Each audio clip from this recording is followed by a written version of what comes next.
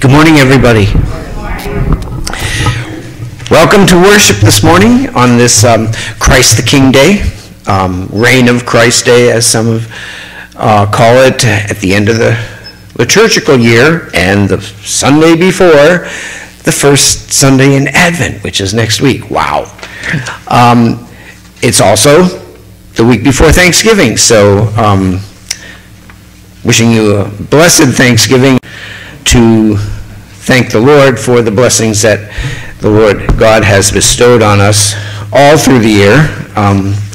It would probably take us forever to even mention them all. So a happy Thanksgiving week to everybody. This Wednesday there will be, it's on Tuesday, November 23rd.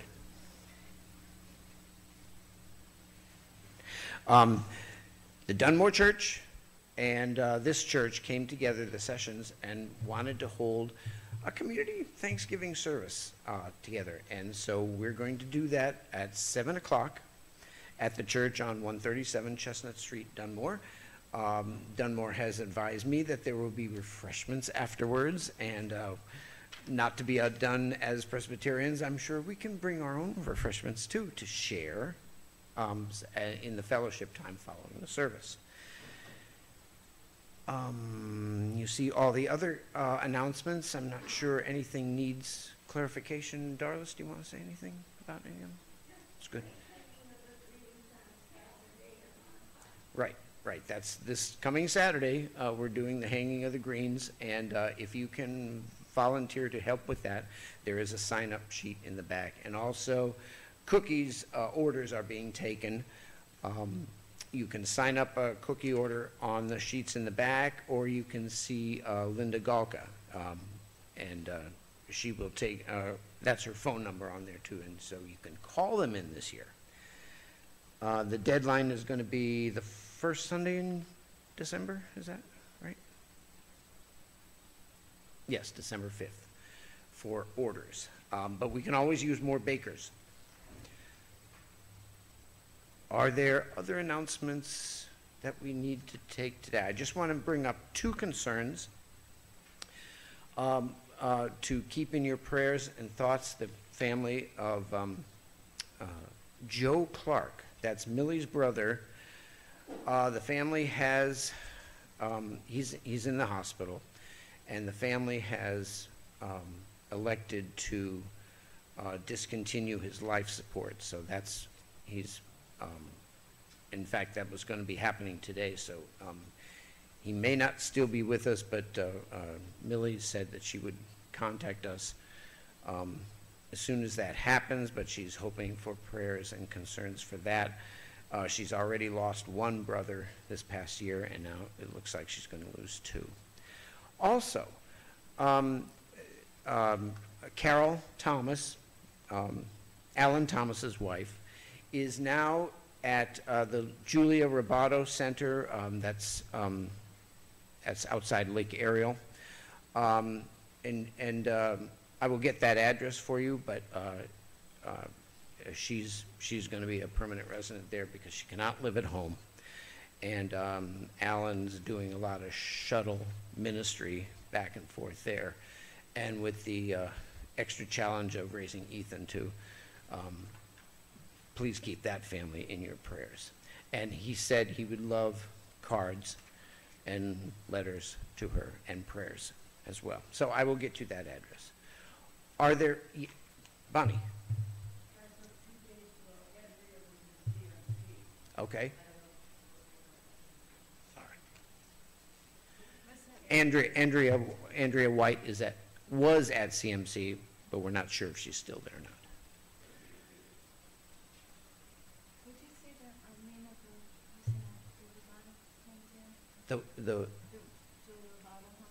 Oh yeah, that's Carol Thomas is there. Okay. Then let us focus our hearts and minds on the worship of God this morning with our prelude.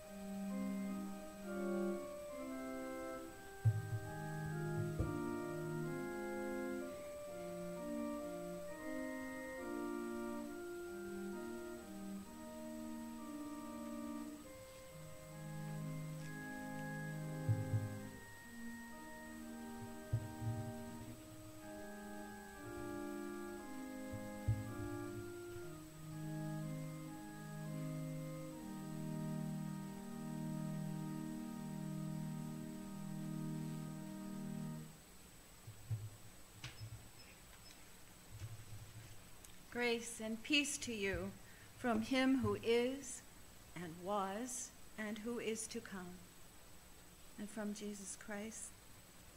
Well, please join me in our call to worship. Grace and peace to you from him who is and was and who is to come, and from Jesus Christ, the faithful witness, the firstborn of the dead. He is the ruler of the kings of the earth. All praise to him who loves us and has freed us from sins by his blood. Under his realm he made us to be a kingdom, priests serving his God and Father. Let us praise and worship God. To him be glory and dominion forever and ever. Please join your hearts with mine in a prayer of adoration. Gracious Father, Holy Spirit, Christ, the King of glory, you choose to take on our flesh so that we might be free of fleshly bonds. Though you are Lord of the universe, you chose a humble birth in a borrowed stall. You chose to live a humble life with ordinary folks. You lived a nomadic life to spread the good news of your kingdom, where the last is first, the poor and distressed are blessed, the hungry will be filled with good food, the blind will see and the lame will walk. Then you secured our place in your kingdom by choosing to hand yourself over to be sacrificed.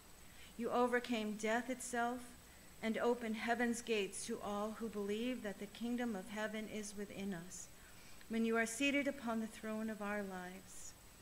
Give us open minds and hearts to perceive your kingdom in our midst, so that we may continue in the work you began in us. Amen.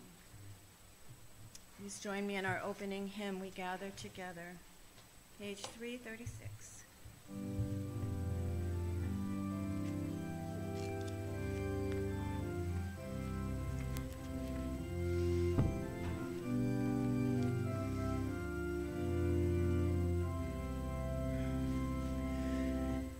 We gather together to ask the Lord's blessing. He chastens and hastens his will to make known. The wicked oppressing now cease from distressing. Sing praises to his name. He forgets not his own. Beside us to guide us, our God with us joining, ordaining, maintaining his kingdom divine. So from the beginning, the fight we were winning, our Lord was at our side. All glory be thine. We all do extol thee, thou leader triumphant, and pray that thou still our defender wilt be. Let thy congregation escape tribulation. Thy name be ever praised. O Lord, make us free.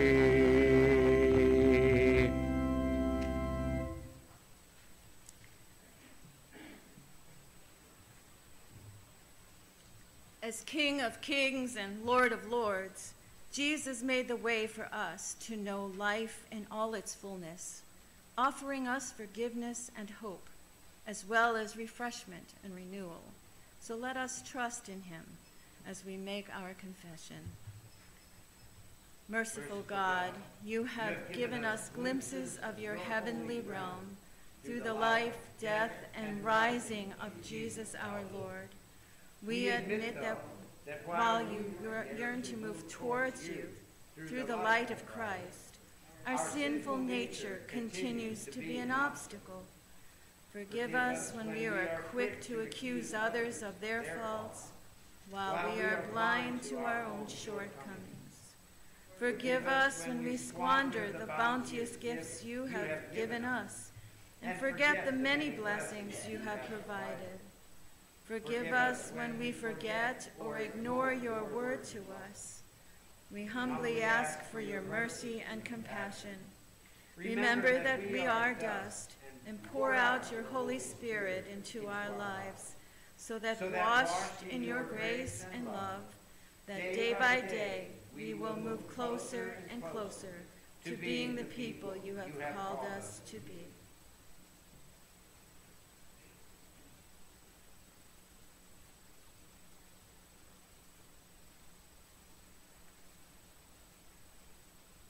Amen.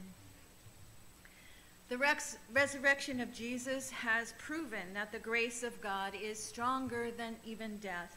The love of God has no boundaries. This is such good news. In Jesus Christ, the obstacles have been removed, and through the forgiveness, we are renewed, and he has graciously provided for us. Amen. Our responsive reading is Psalm 93, page 479 in your Bible.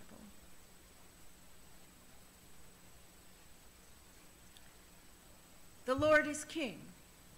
He is robed in majesty. The Lord is robed. He is girded with strength. He has established the world. It shall never be moved. Your throne is established from of old. You are from everlasting. The floods have lifted up, O Lord. The floods have lifted up their voice. The floods lift up their roaring. More majestic than the thunders of mighty waters, more majestic than the waves of the sea, majestic on high is the Lord. Your decrees are very sure. Holiness befits your house, O Lord, forevermore. If you will join me, I stand and state what we believe using words from Philippians. Christ Jesus, though he was in the form of God, did not regard equality with God as something to be exploited, but emptied himself, taking the form of a slave, being born in human likeness, and being found in human form. He humbled himself and became obedient to the point of death, even death on a cross. Therefore God also highly exalted him and gave him the name that is above every name, so that at the name of Jesus every knee should bend, in heaven and on earth and under the earth, and every tongue should confess to the glory of God. Jesus Christ is Lord. Amen.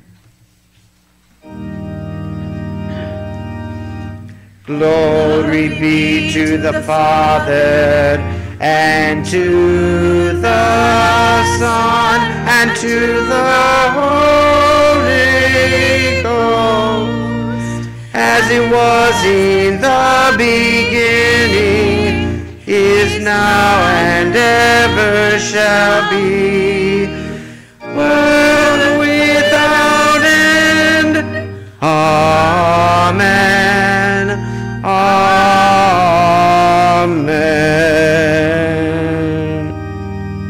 So, forgiven and full of peace, let us turn to one another and pass that same sign of peace.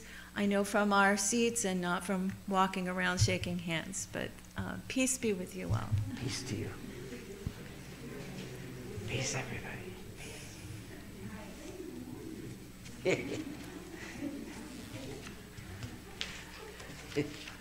Peace to you. Well, I have another confession to make. When I got here, Tim said, "Are you sure you got the scripture readings right? They're not making sense." And I thought he meant maybe our Old Testament reading. But then I turned to the page in the Bible that I said we would be reading for the gospel, and that's not it. So I'll give you that when we get to that place. So thank you for the heads up, Tim, or I would have been completely awash. So we are, please just join our hearts together and we'll have a prayer for illumination. Gracious God, may your Spirit fill our hearts and minds so that we might hear what you would have us hear and be who you would have us be. For the sake of Jesus Christ, your word of truth made flesh. Amen. Our Old Testament reading is from Daniel chapter 1, verses 7 through 18. And just a little introduction. We often hear this passage in terms of apocalyptic literature and quotations and predictions and the beasts that are going to rule the earth. We often think of that as something that's going to happen in the future. We have to also pay attention to the people who heard it the first time and what it meant to them. They were people who were oppressed. The Jewish people had been overrun by the Babylonians. They were hauled off into exile, removed from everything they loved and knew. And the beasts represent, even now, earthly powers that can do evil and devour and hurt. And so listen to the words of Daniel's vision in that context. In the first year of King Belshazzar of Babylon, Daniel had a dream and visions of his head as he lay in bed. And then he wrote down the dream. I, Daniel, saw in my vision by night the four winds of heaven stirring up the great sea, and four great beasts came up out of the sea, different from one another. The first was like a lion and had eagle's wings. And then as I watched, its wings were plucked off, and it was lifted up from the ground and made to stand up on 2 feet like a human being. And a human mind was given it. Another beast appeared, a second one that looked like a bear. It was raised up on one side, had 3 tusks in its mouth among its teeth, and was told, "Arise, devour many bodies." After this, as I watched, another appeared, like a leopard. The beast had 4 wings of a bird on its back and 4 heads, and dominion was given to it. After this, I saw in the visions by night a 4th beast, terrifying and dreadful, exceedingly strong. It had great iron teeth and was devouring, breaking in pieces and stamping what was left with its feet. It was different from all the other beasts that preceded it. It had 10 horns. I was considering the horns when another horn appeared, a little one coming up among them to make room for it. 3 of the earlier horns were plucked up by the roots. There were eyes like human eyes in this horn, and a mouth, speaking arrogantly. As I watched, thrones were set in place, and an ancient one took his throne. His clothing was white as snow, and the hair of his head like pure wool. His throne was fiery flames, and its wheels were burning fire. A stream of fire issued and flowed out from his presence. 1,000,000 served him, and 10,000 times 10,000 stood attending him. The court sat in judgment, and the books were opened. I watched them because of the noise of the arrogant words that the horn was speaking. And as I watched, that beast was put to death, and its body destroyed and given over to be burned with fire. As for the rest of the beasts, their dominion was taken away, but their lives were prolonged for a season and a time. As I watched in the night visions, I saw one like a human, coming with clouds of heaven, and he came to the Ancient One and was presented before him. To him was given dominion and glory and kingship, that all peoples, nations, and languages should serve him. His dominion was an everlasting dominion, and that shall not pass away, and his kingship is one that shall never be destroyed. As for me, Daniel, my spirit was troubled within me, and the visions of my head terrified me. I approached one of his attendants to ask him the truth concerning all this. So he said that he would disclose to me the interpretation of the matter. As for these 4 great beasts, 4 kings shall rise out of the earth, but the holy ones of the Most High shall receive the kingdom and possess the kingdom forever, forever and ever. And so I'm trying to think, I did look it up here, what exactly we're looking at here for John. And it is actually chapter 18, not 1, and then we go through 19. It's still 28 through 16, and that's on page 880.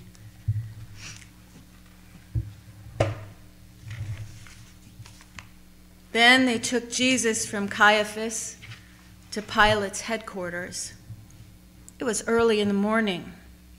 They themselves did not enter the headquarters so as to avoid ritual defilement and to be able to eat the Passover. So Pilate went out to them and said, "What accusation do you make against this man?"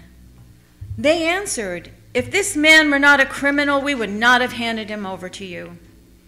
Pilate said to them, "Well, take him yourselves and judge him according to your law." And the Jews replied, and this would be the leaders of the Jews, "We are not permitted to put anyone to death." This was to fulfill what Jesus had said when he indicated what kind of death he was to die. Then Pilate entered the headquarters again and summoned Jesus. He asked him, "Are you king of the Jews?" Jesus answered, "Do you ask this on your own, or did others tell you about me?" Pilate replied, "I'm not a Jew, am I? Your own nation and the chief priests have handed you over to me. What have you done?" Jesus answered, "My kingdom is not from this world. If my kingdom were from this world, my followers would be fighting to keep me from being handed over. But as it is, my kingdom is not from here." So Pilate asked Jesus, "So, you are a king?" And Jesus answered, "You say that I am a king. For this I was born. For this I came into the world, to testify to the truth. Everyone who belongs to the truth listens to my voice." Pilate asked him, "What is truth?" After Pilate said this, he went out again to the crowd and told them, "I find no case against him. You have a custom that I release someone for you at Passover. Don't you want me to release for you the King of the Jews?" They shouted in reply, "Not this man, but Barabbas." Now Barabbas was a bandit. Then Pilate took Jesus and had him flogged. And the soldiers wove a crown of thorns and put it on his head, and they dressed him in a purple robe. They kept coming up to him, saying, "Hail, King of the Jews," and striking him on the face. Pilate went out again and said to the crowd, "Look, I am bringing him out to you to let you know that I find no case against him." So Jesus went out, wearing the crown of thorns and the purple robe. Pilate said to them, "Here is the man." When the chief priests and the police saw him, they shouted, "Crucify him! Crucify him!" Pilate said to them, "Take him yourselves and crucify him. I find no case against him." But they answered him, "We have a law, and according to that law he ought to die, because he has claimed to be the Son of God." Now when Pilate heard this, he was more afraid than ever. He entered his headquarters again and asked Jesus, "Where are you from?" But Jesus gave him no answer. Pilate therefore said to him, "Do you refuse to speak to me? Do you not know that I have power to release you, power to crucify you?" Jesus answered him, "You would have no power over me unless it had been given to you from above. Therefore, the one who handed me over to you is guilty of a greater sin." From then on, Pilate tried to release him. But the crowd cried out, "If you release this man, you are no friend of the emperor." Everyone who claims to be a king sets himself against the emperor. Well, when Pilate heard these words, he brought Jesus outside and sat on the judge's bench at a place called the Stone Pavement, or in Hebrew, Gabbatha. Now it was the day of preparation for the Passover, and it was about noon. He said to the crowd, "Here is your king." And they cried, away with him, crucify him." Pilate asked them, "Shall I crucify your king?" The chief priests answered, "We have no king but the emperor." And then he handed him over to them to be crucified. The word of the Lord. Thanks be to God.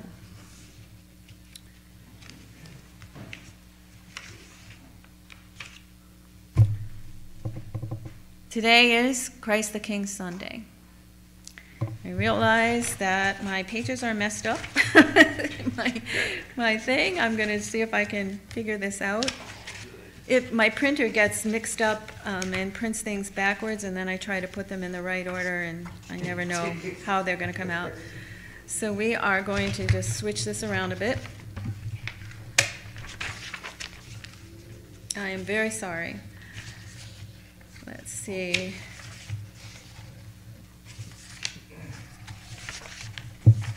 I tried to fix it so it wouldn't do that, and I thought it listened, but I guess it didn't.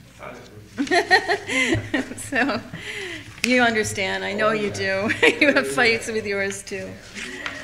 So, I'm just glad when it works. I try not to complain too much, and it's when it can hear me, because then it'll show me. So, we're almost there, and it's missing the first page. But we're talking about Christ the King Sunday. Talking about this special time that's kind of a precipice at the end of our church year cycle. And as Jesus is Alpha and Omega, and the cycle turns. He's at the beginning and the end and all through the cycle. But I think about us as we prepare to get ready for celebrating the birth of Christ. We have time on Thursday to give thanks for our year, for what we've been given and blessed with. And then comes Black Friday, and everybody's out trying to get ready for Christmas. But I think that we have this special time that's set apart, is to take a moment and pause, to reflect about the nature of temporary earthly kingdoms and relationship to the eternal realm of heaven. We have time to think about what our true identity is under the rule whose legislation boils down to love. Love our Creator with all our hearts and minds and strength, and to love each other and our neighbor as ourselves. As we prepare to receive anew the one who is the light of the world, we do take this moment to ponder the darkness that can only be overcome by the one who is, who was, and is to come again.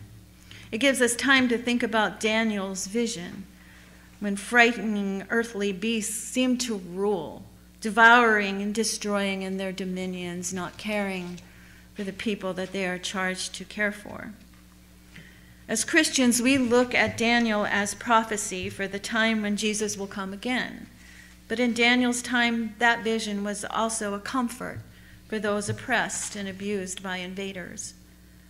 The time of our gospel scripture took place on a totally different sort of Black Friday, the one that we have coming up after Thanksgiving. It was the original Black Friday, which we have come to know now as Good Friday. The Jewish leaders were afraid. They were afraid of the following that Jesus was getting. The masses meeting him wherever he went, hoping for a glimpse of a miracle or a chance to touch his garment. The throngs that celebrated his entry into Jerusalem for the Passover could easily erupt into a zealous riot, and certainly there were insurgents among them. The religious leaders had been able to secure a precarious peace with the Roman Empire by squelching zealots and those who would rebel. In doing so, They were afforded the forbearance to worship according to their religious laws and traditions. But not only had Jesus drawn attention to himself with his large and enthusiastic crowd of followers, he had also cast aspersions on the leaders, calling them hypocrites and challenging their practices in front of the people. If they could, they would have tried him for blasphemy. But the Jewish leaders had no authority under Roman law to rid themselves of this thorn in their side, even under their own law. So they brought him before Pilate, the Roman prefect, charged with keeping law and order. They wanted Jesus to be charged with sedition under Roman law, treasonous acts which threaten the authority of the emperor, acting above the law or equal to the king of the land or equal to God. Pilate sent him on to Herod, who sent him back to Pilate because neither of them could understand why anyone would want this man dead. Pilate, realizing the buck had been passed back to him, asked Jesus, "So, are you king of the Jews?" Jesus did what he often did. He answered the question with another question. "Are you asking this for yourself, or have you heard it from others?" And Pilate says, "I'm not Jewish. What would I know? But your own nation, your own chief priests have handed you over to me. What on earth have you done to make them so angry that they would have you killed?" Now, Jesus did not outright say he was a king, but he certainly implied it when he said, "My kingdom is not of this world."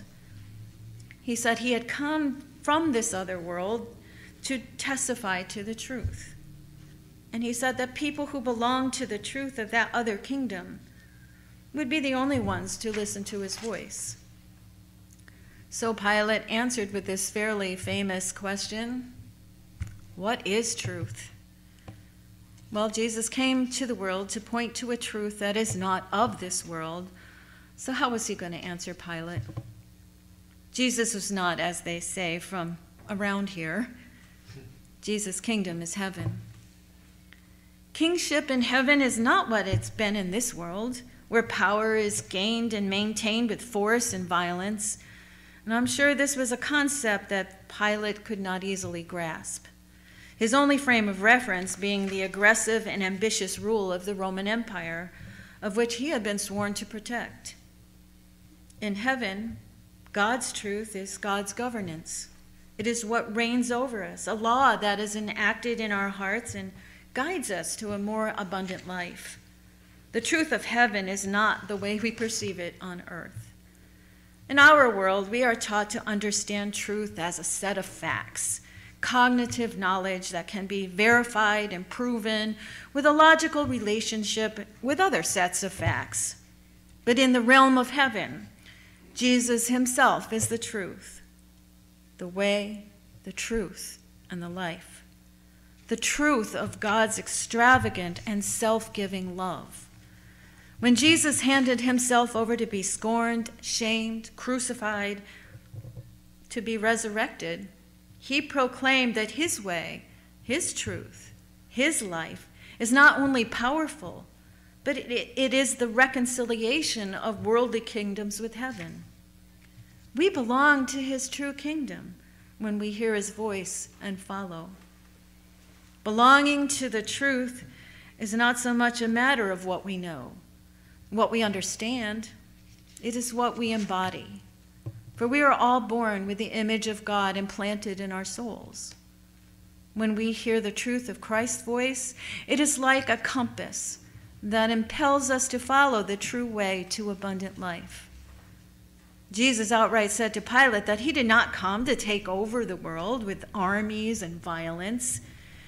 If Jesus wanted to, he certainly had the power. There is no way Pilate or anyone else could have restrained him. If Jesus had come to conquer Rome with armies, there is no way he would have been whipped or spit upon, and those who tried would have suffered greatly. The kings and leaders of this world seek to secure their places of power. They demand obedience and exercise their power with military force. The kings and leaders of this world use their power to take from others. They tax people who have little so that they might live more opulently. Even elected leaders in our day leave office richer than when they entered, and not because they are paid well, but because they influence the laws that benefit them financially. They have benefits, their benefits that they provide to those who they are supposed to serve is meager in comparison. The truth of our world is that even the most benevolent of kings and leaders are disconnected from the reality of their subjects' lives. They do not maintain their positions without exertion of power. Now, we accept these leaders as necessary. They keep our world organized. The Bible even tells us that God affirms them. And if it were not so, Pilate, Herod, and the chief priests would have been in chains and nailed to the crosses while Jesus and his disciples took over the government. But Jesus was and is king from a higher order of government, more powerful than any earthly nation or kingdom. Yet he chose not to wield his power over them. He did not use his power to enrich himself and his friends. Jesus is the shepherd king that God intended kings to be. Jesus, the way, the truth, the life. He came to testify to the truth that there is a way back home for those who have been held captive by the ways of this world, by the evil one who would deceive us into believing that consumerism and greed and power grabbing is all that matters, or that we have gone so far astray that God would never have us back. Jesus came to show us the truth. No, this is not all there is. He came to lead us to the eternal place for where we belong, with our Father, the Holy Spirit, and with him. Jesus came to teach us the truth about his kingdom, where everyone is loved and valued, where God's children are not measured by the standards of status, material goods, or power over others. And yet, we are not here to wait until we leave this world in order to be part of the next. We are here to participate in life, as we are meant to do here on earth. We would not be here if God did not intend us to be here. So as followers of Christ, we are called to be kind of dual citizens, alive and active in this world, while mindful that there is more beyond us, even in between the molecules that hold us together. We pay Caesar what belongs to Caesar, and we give to God what belongs to God. I believe that God sent us here to make the most we can of our experience on earth in the short time we have here, for some purpose, for doing something, learning something, or just for the development of our souls. I'm not sure what, but I do believe we are here for a reason. And even though we walk in temporary bodies through the temporary kingdoms of our lives, our homes, our families, communities, congregations, counties, states, country, our world, and even the solar system, we are mindful that it is all part of the circle of God's eternal realm. For right now is every bit a part of eternity. Jesus said he came to testify to this truth. Truth is not so much as what we know, but who we know and to whom we belong. And we belong to God, and the truth is that God is love. Our awareness or lack of awareness of this truth does not change the truth. Our awareness, however, does influence our belief about the truth. Once I had a discussion with someone who undoubtedly was a faithful Christian, but who disagreed with me on some theological point. And he said, there is only one truth. God's truth doesn't change. As I pondered this, I realized, yes, God's truth is unchangeable. But our understanding of it does change as we go through life's experiences. That emerging understanding is how we make the most of our journey as spiritual beings living in a material world. Just as the truth is what it is without our understanding, Christ is king, with or without our knowledge or allegiance. With our dual citizenship, we straddle a gap between what is and what should be, between what is and what will be. As we say in the Lord's Prayer, thy kingdom come, thy will be done on earth as it is in heaven. So we are truly blessed to have Christ as our King. Though he knows the truth in a way we cannot comprehend, he has also been there as one of us. He made himself part of our world and understands our complexities. With his own outstretched arms, he made a bridge for us so crossing the gap was made possible. He calls us to follow him into the kingdom of truth, where he reigns forever and ever in glory. So, please join your hearts with mine in prayer. Loving God, you are King of all that we can see and all that we can't even imagine. Instill in us your values of love as we walk in a world that seems to be the opposite sometimes. Strengthen us as we grow and conform in your image and live into the heavenly kingdom to which we belong. Amen.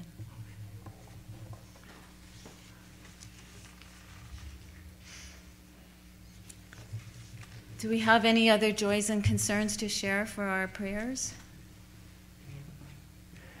I would continue to add. I have a couple of joys that I forgot to mention. Oh, good. We welcome back Commission Pastor Lori Lockney. She's taking over the reins for quite some time now, so that's wonderful. And we welcome back organist Jamie Strong, who was away last week, but now has returned. And one other joy I'd like to mention, congratulations to the Valley View football squad, who achieved the district championship and now are moving on to a state title. And one of those squad members just happens to be sitting in a pew back there. Ah. Stick your hand up, James. James? And to the other football, which referred to football in Europe, but we refer to it as soccer. Two of those squad members are sitting on either side.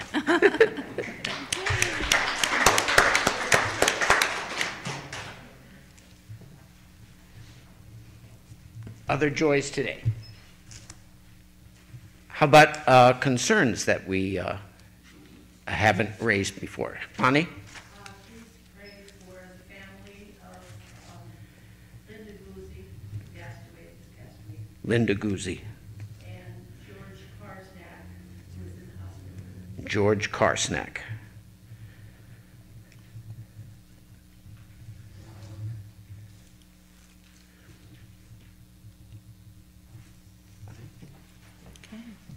I'm going to ask for continued prayers for my friends Chelsea and Jeff, who are battling cancer. Please join your hearts with mine. Holy and loving God, in you is more love than we can imagine and more grace than we can fathom. You have shown yourself in Jesus Christ as a God who meets us where we are and loves us as we are. We are glad for this day and grateful for your many gifts. You bring good things into our lives, more than we can name, more than we can number. You give us the bread of life, sustaining our souls and feeding our deepest hungers, and you accompany us on our way. Thank you for your abundant faithfulness. Today we are especially thankful for many joys. For sports teams that are faithful to the discipline and are successful and victorious, becoming champions, and grateful for the leadership that your servant James has displayed, that he is a witness for you amongst that competition. We welcome back everyone who's been away. We're grateful for our Thanksgiving feast, our big meals, and if we can gather with family and friends or having fellowship and worship with other Christians as we celebrate abundant life in Christ. And we are mindful all the while of those who find little abundance, and grateful for the gifts that are given to the Jessup Food Pantry and for the ministry that they are supplying others who are hungry. We're grateful for this congregation for its many ways that it celebrates the church year, greens and cookies, and fundraising to keep everything going, as we look forward to the celebration of our Savior's birth Our hearts are full of many things today. Disease and death and pain and sorrow are constantly among us. The journey through these days is marked by uncertainty and heartache. We are frequently overwhelmed by the needs around us and within us. Some need healing, some need encouragement, some need comfort, some need assurance. We all need hope. So we turn to you, asking you to hear our prayers and grant what we need for the living of these days. Today we are especially concerned for the family of Joel Clark as they accompany him through his most likely to be his last days. That you grant him and them peace as he journeys home to you. For the family of Linda Guzzi also, may you bring them comfort and peace. For those in the hospital and nursing homes, for Andrea and Carol and George, for everyone in our bulletin.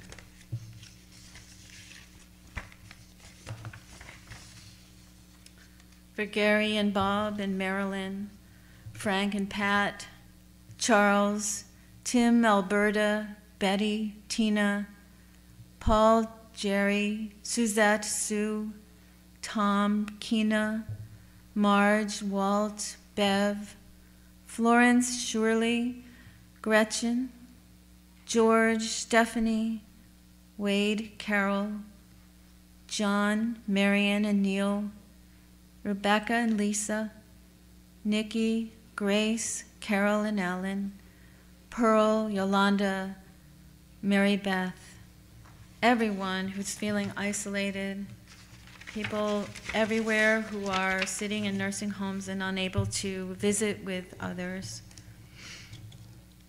Lord, we also pray for our nation. Help us to remember that we are only one of the many nations that you care about. We pray for renewed commitments to our common life. Pray for our leaders to overcome self-interest for the good of many. Refresh in us the values of your heart, for justice and righteousness, compassion, mercy, and peace. Help us to find a unity of purpose as citizens and neighbors. We pray for your church in places near and far. May the waters of your grace continually refresh and empower us to extend the love of Jesus to all people, and especially for our own denomination, for the clarity of our witness and the success of our mission. We pray for this congregation, for our life together, for our efforts to follow in the way of Jesus. Hear our prayers, O Lord, and help us. Heal us, hold us, for the sake of our Savior, our Lord Jesus Christ, who taught us to pray. Our Father, who art in heaven, hallowed be thy name.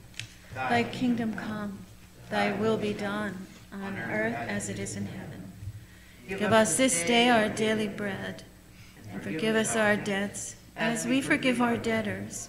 And lead us not into temptation, but deliver us from evil.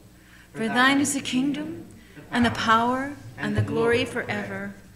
Amen. And though we don't physically take our offering and have left our gifts in the back, we do remember our gratitude for God's faithfulness, and with thanksgiving for all we have received that we have brought these gifts.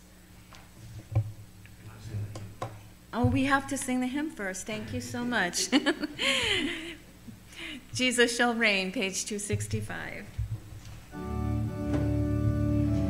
Get my Bible again.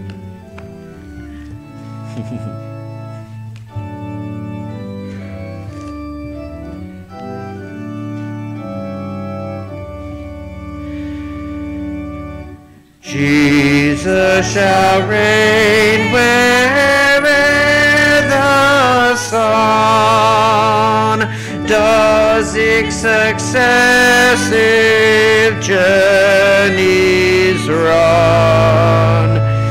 His kingdom stretch from shore to shore, till moon shall wax and wane no more.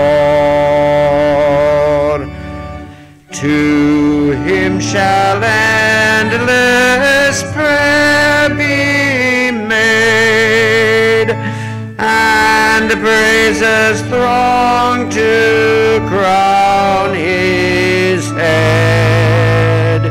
His name like sweet perfume shall rise with every morning sacrifice.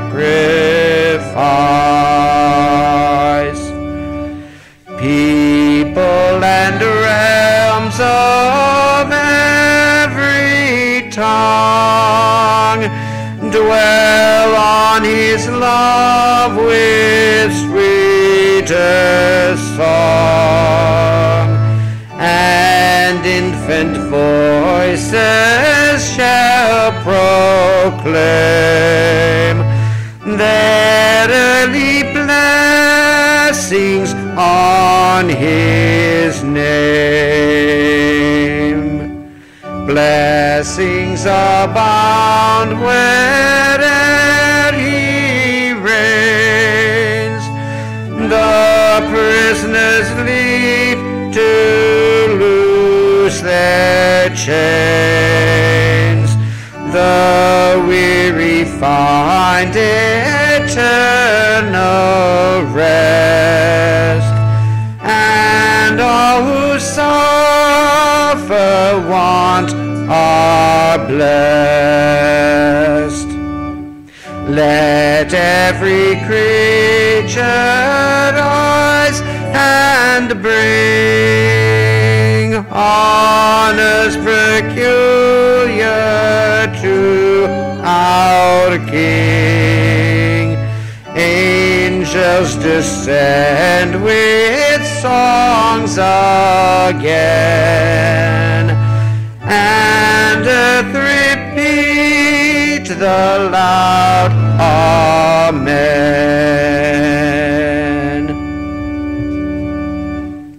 And now we acknowledge the gifts that we have brought with thanksgiving for all that we have received. And we'll listen to the offertory.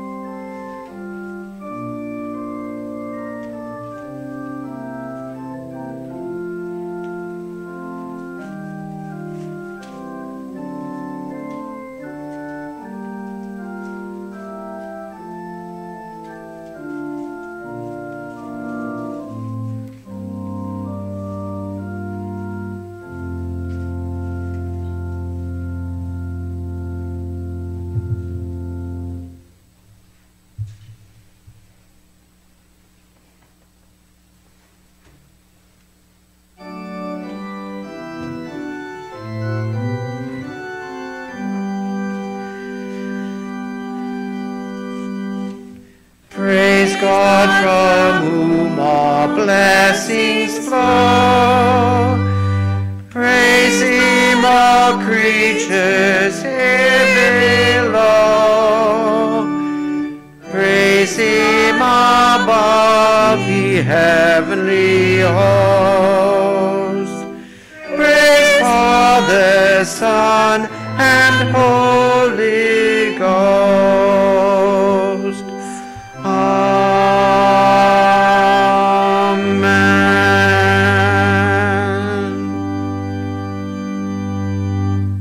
Dear God, with faith and hope, we offer our gifts. Use them, even as you use us, to accomplish your purposes in Jesus Christ, the head of our church, the Lord of our lives, who reigns as the true King over this world and the next. Amen. Amen.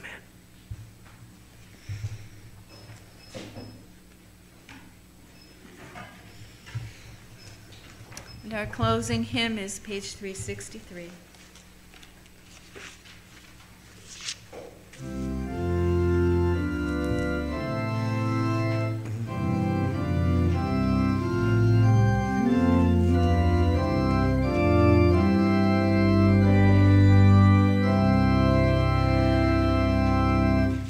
Rejoice, the Lord is King, your Lord and King adored.